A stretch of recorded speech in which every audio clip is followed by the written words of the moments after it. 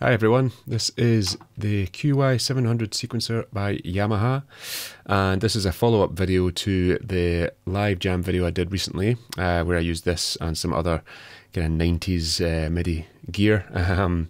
So thanks everyone for watching that one. A few of you have asked for a bit of a tour around this, a bit of a deep dive into some of the functionality of this sequencer, which is a bit of a beast to be honest, and there's a lot to cover. So I think what I'm going to do is mostly focus on the pattern mode, which I used for that video. But yeah, what I'll do is I'll quickly go through each of the sort of main sections of the sequencer, give you a kind of overview, and then I'll go a little bit deeper into the kind of stuff I was doing on that video, which if you haven't seen, then I'll put the link in here somewhere. So yeah, each of these main sections here I'll go through. First up is song mode, and yeah, this is pretty much your kind of standard full song arrangement side of things. I actually used to use this quite a lot with Biss when we did live shows, where we would basically, you know, load in our kind of MIDI files from our DAW at the time, and then just kind of do that pretty much straight through, you know, basically full MIDI tracks, start song, end song, next song. So that's pretty cool. I'll maybe kind of do that, something more about that in another video.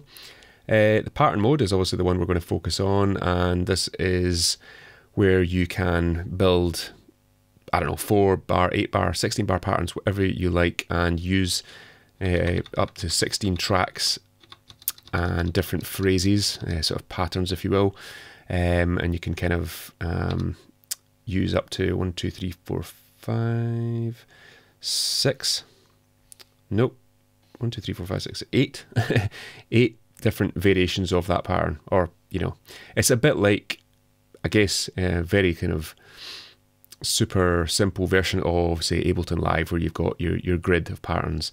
So there's some cool stuff we can do with that. I'll go into that a bit more shortly. The utility menu is just your kind of standard stuff like master tune, what you can do with your foot switch, whether it's start stop or switching sections or sustain, that kind of thing, and obviously just what you can do with your pitch and assignable wheel, which by default is just modulation, kind of as you'd expect. Voice, this menu is, or this mixer rather, is accessible from various areas in the thing, but this is where you can assign your sounds, and you can assign effects, effect levels, and just levels in general.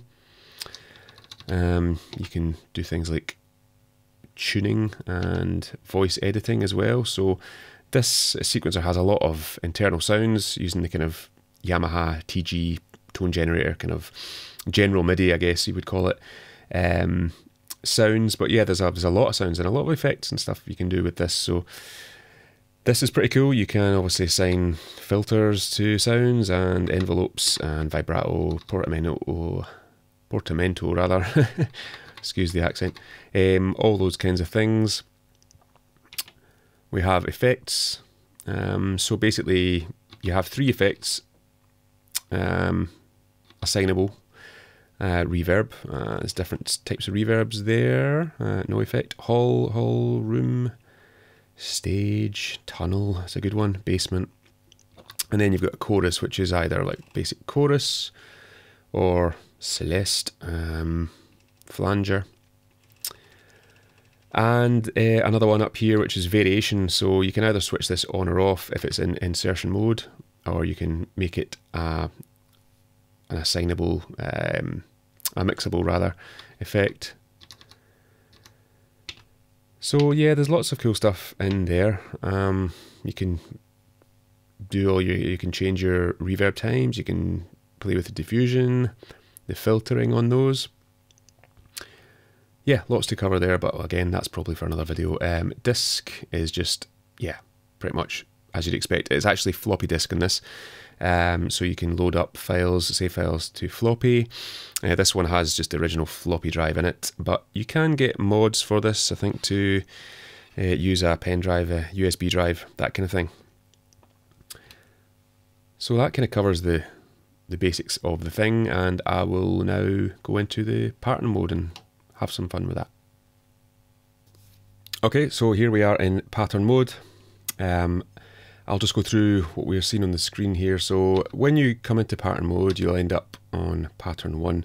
Actually, this is something a wee bit annoying about the QY, is that, say you're working on pattern 3, if you navigate out to song mode or voice mode and go back to pattern mode, you'll end up in pattern 1 again. So that can be a bit annoying. Something to bear in mind.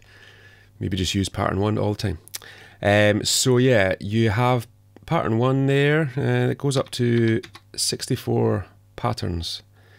And each pattern is made up of, well, there's 8 available sections in a pattern. So A being the first. These are accessible on the section buttons at the bottom here. So you have A, B, C, D, E, F, G and H. And they can be, you'll see this, the letter here is moving as I flick between them. And so that is basically your way of switching between sections. If you're doing, say, a live jam type thing, you can switch between the sections here, and it will sort of snap to the next bar before the transition. So in each section, you have the 16 available tracks. Each of these tracks can hold phrases. A phrase is basically if you use Ableton Live, you'll be familiar with the idea of scenes and clips. So this is what is happening here. You basically have phrases which are essentially clips, and the QY has a load of preset built-in phrases that you could use. You might not want to. Obviously, yeah, there's rock and roll and, you know, percussion bits and all that kind of stuff. To get to that, to user patterns, ones that you can record yourself, you have to scroll all the way to the right, and you'll see US and 001, 2, 3, and that just gives you have quite a lot to play with. 127, I think. Oh, it's 99. Okay, it's 99. So yeah, you have each of these sections here is a measure. So basically, this pattern is 4 bars long. You can see that up here. It says bar 1 of 4. That means that each of these sections here is a measure. It's a bar, actually. It says M001. That's just confusing. It's a bar. And you can use a particular clip on the first bar. You could then, phrase. You could then switch to another one for the second and third bar, that kind of thing. And same again for the last bar. And yeah, you can kind of build up any number of styles of pattern here, and obviously, going between the sections, so you get blank sections there, go back to A, and that's it, still there for you. So there's a few things you can do with this. If you're, say, if you have a section A that you like, and you want to maybe work on that, or maybe have a variation of that, or a broken down version of that, the QY has this nifty job section, job menu, which lets you do things like, well, from the top here, we've got undo and redo, for example. You can actually undo things if you don't like them. Quantize, we can come back to that. For the track, we can copy pattern. So we have style 1, section all, track all. We can copy all that stuff into another pattern if we want to, or we can actually copy what we have into another section.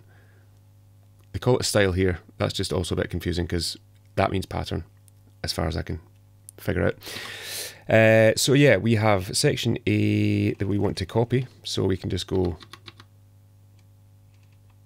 and I'm using the little wheel here to go through these bits, and we just want to do that, exit, and then we can see that that A section has been copied into the B section. So that's pretty cool. We can do that for each of the other sections as well. Okay, so what I think I'll do now is just get rid of everything we have here. So I will go into the job menu, and I will, there we are already at it, clear pattern, and down to the section, and if we just go like that, we can say clear style 1 section all, and that's that done. Go back to pattern and we have a blank canvas again. So let's say we want to now start building our own pattern.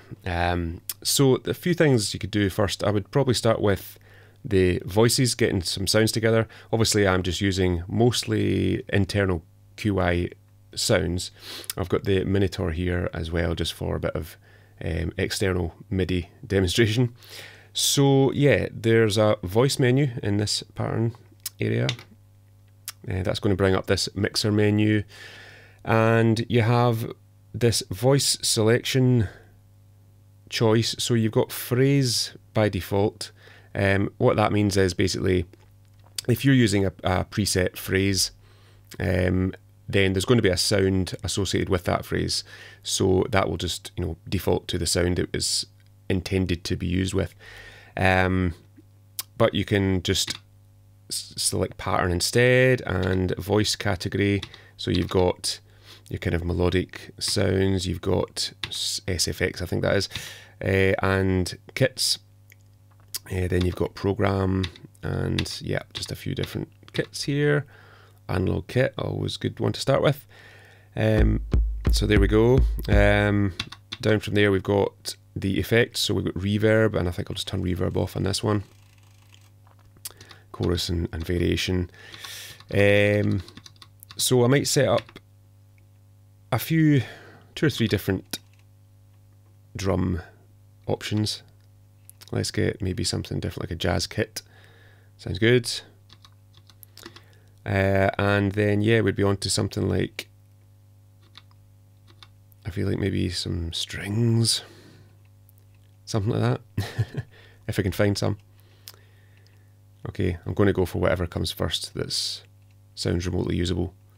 Oh, we're into strings now. Yeah, okay, okay. Pizzicato. Oh, nice.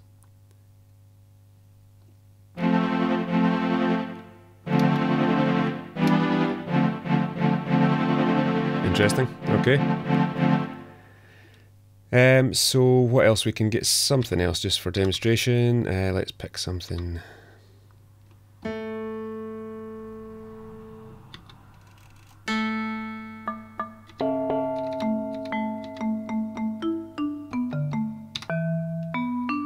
Vibes. Nice. So yeah, obviously in my demonstration video with the whole 90s MIDI rack, I was using all external sounds, but yeah, it's a bit cleaner just doing it this way, just for demonstration. What I will do though is I will assign track 5 to the Minotaur. Now I'll just go back to pattern mode for a sec. So this is a little bit funky how this is done. It's a bit strange, but so be it. We actually have to go into song mode to assign external MIDI stuff. So I go to song, I go to output channels, and then I have to go to this F6 here, which is pattern tracks. So go there and see I'm on track 5 there. And so what I want to do is, this top row is the internal sounds, internal channels actually. Bottom row's MIDI out B, and this middle one is MIDI out A. So I've got, now that's actually 2 sounds playing. That's an internal sound and the Moog. But there, I've got that on channel 1. If I then go back to pattern mode, that's not working. That's because I was on the top section. There we go.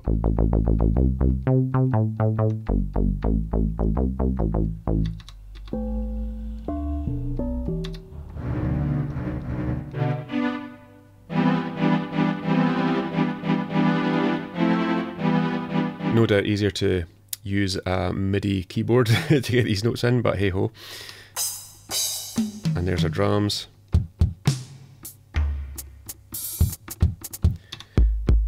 And there's the analog stuff, lovely. So then what I need to do is, so I'm on section A, so that's cool. I will then go scroll around to get to the user pattern. So that's user pattern 1, which is empty just now.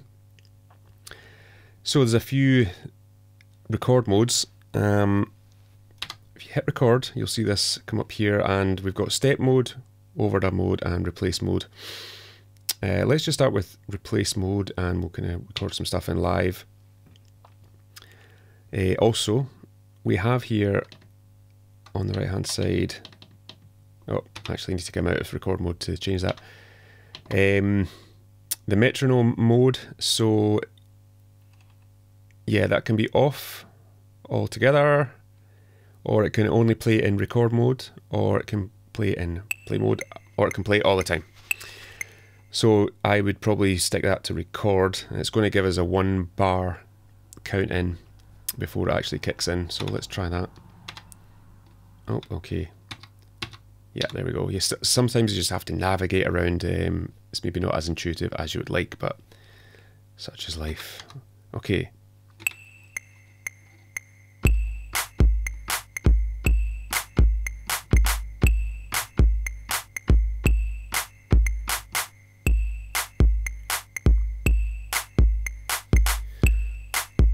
So that's it, and that's it recorded in raw, unquantized. If you want to get quantizing straight away, you can go into edit mode. Nope. Actually, edit mode is pretty good if you want to tweak the velocities and things like that with individual notes. Pretty old school appearance, like it. But yeah, go into the job menu. Let's go actually quantize. So this will let you quantize the whole lot to whatever note length you want to, and you can do things like set swing, set velocity if you want to actually up the velocity of all those. In fact, I might just do that because that's coming kind of medium. Let's just get them maxed out. Yeah, and then just hit that, and we should have a nice quantized.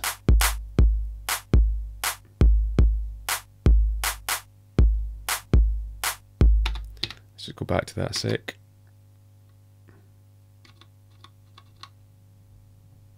I think strength is maybe, no, that's fine, that's fine. Okay, interesting. Right, so not sure why that last clap is so loud. Let's actually look into that. Go into step mode. So you hit step mode and then you hit start, and this lets you just step through each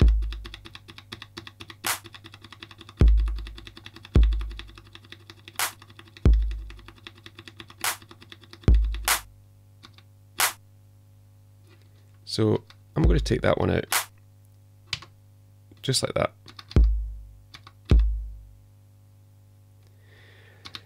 And then I'll maybe stick another one in. So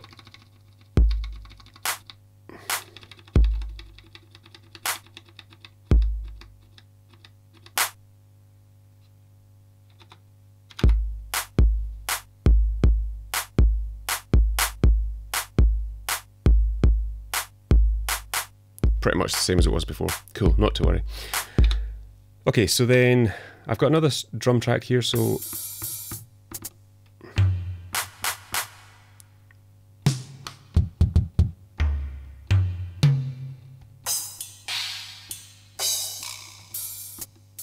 let's just go with hats. Okay, and I think I'll go into record mode. Oh, so I actually have to set our pattern first of all. Go into replace mode.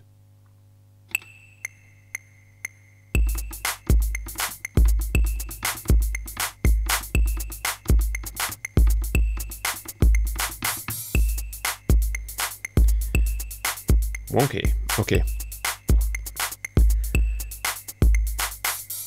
So that's fine. So the other thing we can do, and if we don't want to actually hard quantize all the notes, we can just leave it as is, but we can use the play effects option. Now this gives you, basically, yeah, play effects. It's a whole load of different quantizations, grooves if you will, that you can select from. So actually I'm in the wrong bit, so that's fine. So groove, and then templates. So you can see up the top here it's got the type of quantizer. So template 3 is the 16 quantize, so that's just a very kind of strict 16. Once you get further up these options, it starts getting a bit interesting. So there's like a drunk option.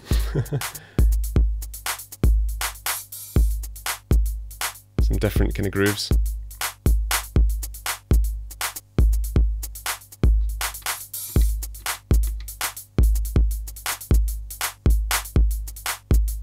Yeah, that's pretty drunk. So I think actually what's happening there is it's kind of doing a little bit of, yeah, that's pretty nice. It's got a little bit of a groove there. It's maybe if I actually quantized those notes strictly and then applied the template, it might behave slightly differently.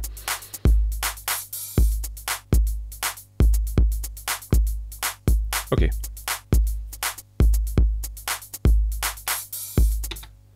So that's cool, and then I'll just get something else down for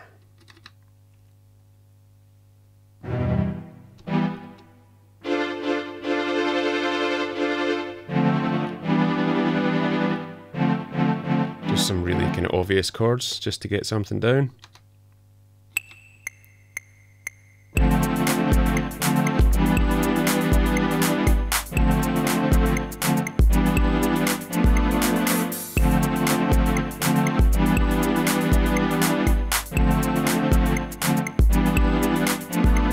Yeah, obviously that last bit was a bit rubbish, so I'm going to do that again.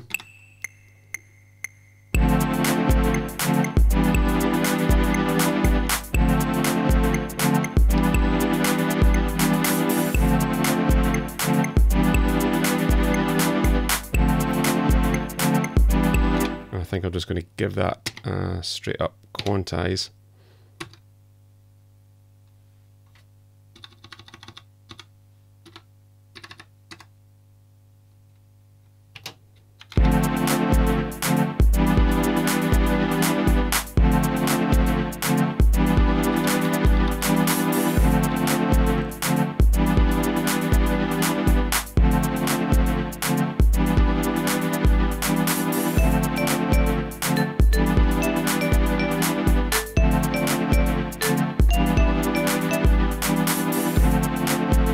Something like that.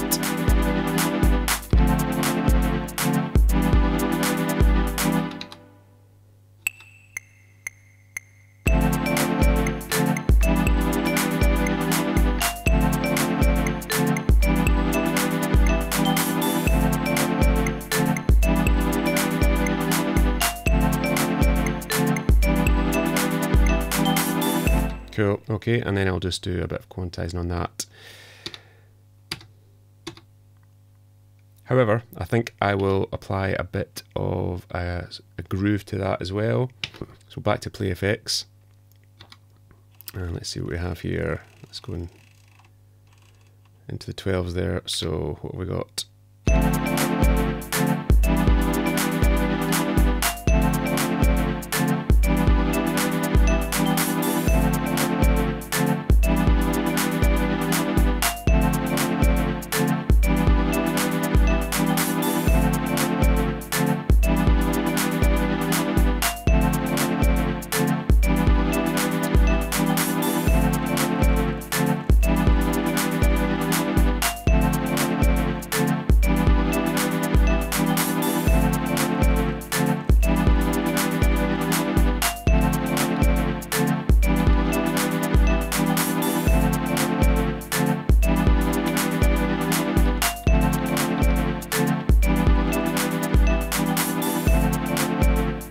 I may actually change that sound because it's getting a little bit annoying.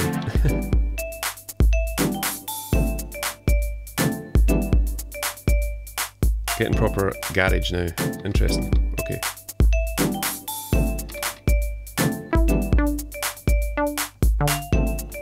So then you've got the Moog over here.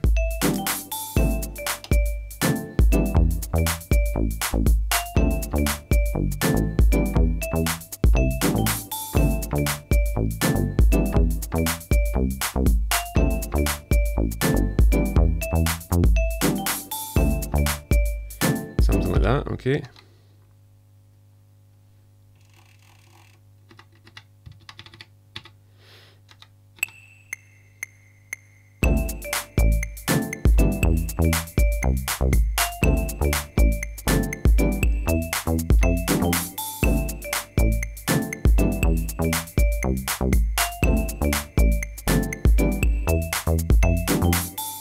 Okay, and then back to play FX, give that some kind of swing. This is one of the best bits about this actually, is just the preset grooves that are available.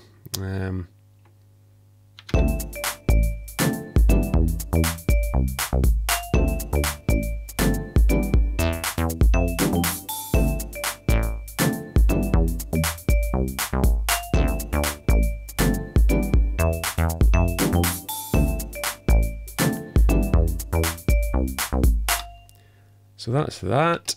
So yeah, like I said earlier, you can kind of copy that pattern, that section rather, to another section. So yeah, like I said, you can copy that section, that A section, to the B section. So let's just do that to give us a bit of stuff to play with. Let's go back to job, go to pattern, copy pattern. Yep, there we go. So style 1, pattern 1 rather, section A to section B, and let's just do C as well. So that then gives us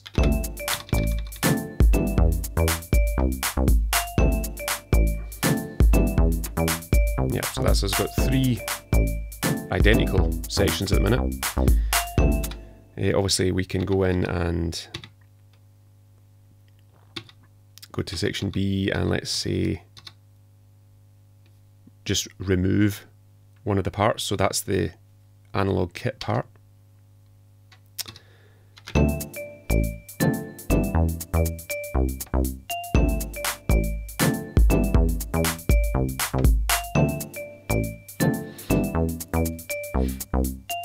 So already you're getting an idea of like how you can use these different sections to give yourself options for arranging your jam or your tune. Even just that simple kind of dropping out of some drums and bringing it back in. So the other things you can do with this is you can mute on the fly as well.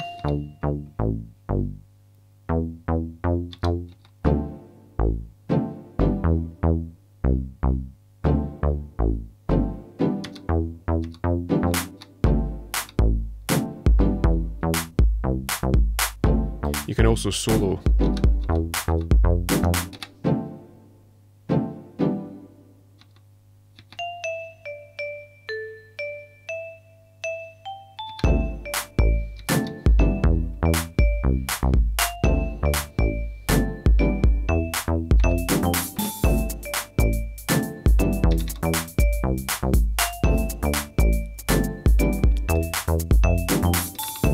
Another thing that I really like about this that I actually didn't manage to fit into my last video is you have these additional things to play with here. So you've got beat shift and scale time. So let's just go to a percussion track, so that's the hats.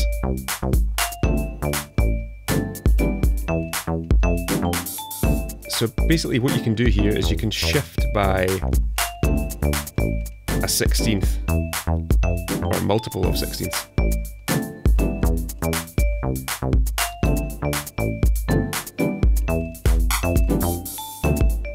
So you can get kind of wonky with it. You can use 0 and return to reset to where you were.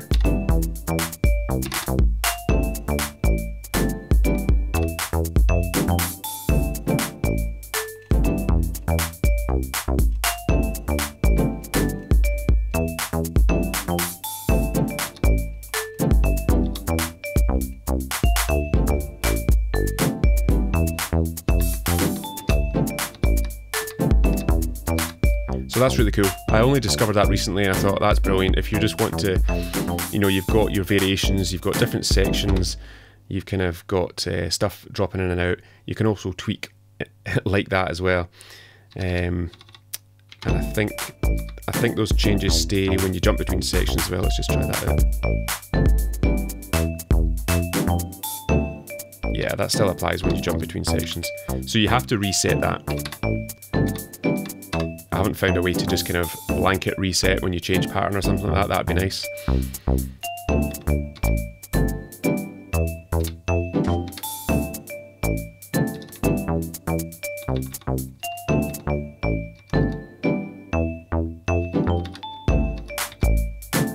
So there's a few things that you'd love to be able to do with this, like be able to control two aspects at one time. So switching your section, for example, whilst also unmuting something, but it's very much like where your cursor is, that's what you're controlling. There's probably more to this that I haven't actually managed to explore yet, so this is just what I know right now. Probably what I'll do is, you know, a follow-up video or two, because there's so much more to really talk about with this thing. But yeah, that's going to give you an idea of what I did with my last video, how I was using this as a sequencer for the kind of Dawless jamming that we're all very much fond of right now. And yeah, I say there's probably plenty more that I could touch on in all these separate menus. I say there's lots of controls for effects, particularly, well, I mean, obviously that only applies to the internal sounds, but some of the internal sounds ain't bad. I mean, this is the thing, you've got so many, you know, percussion type sounds in there. You've got standard kind of stringy sounds, piano sounds, and you know, they serve their purpose. When we use this sequencer for BIS gigs, we would often fill out our arrangements with piano sounds and organ sounds, string sounds, that kind of thing from this, whilst also triggering the Roland R5 drum machine, the Alesis Nano bass and things like that. And it toured the world with us and it never broke. We had two of these. The first one actually broke because somebody broke it. A disgruntled band we were playing with decided to smash it up. So yeah, we ended up getting this one as a replacement. And it's lasted since, I don't know, 1997 or something, so pretty solid. It's maybe not, it's going to be missing some of those MPC type features that everyone feels like comfortable with, and the Roland type sequencer stuff as well. So it's unique, let's put it that way. There's plenty you can do with it. And by all means, if you think there's something that I could touch on more, or you'd like to hear more about a certain feature that I've used or whatever, then just drop me a comment and I will do my best to embellish on this video. Thanks for watching. I'll see you next time. Cheers.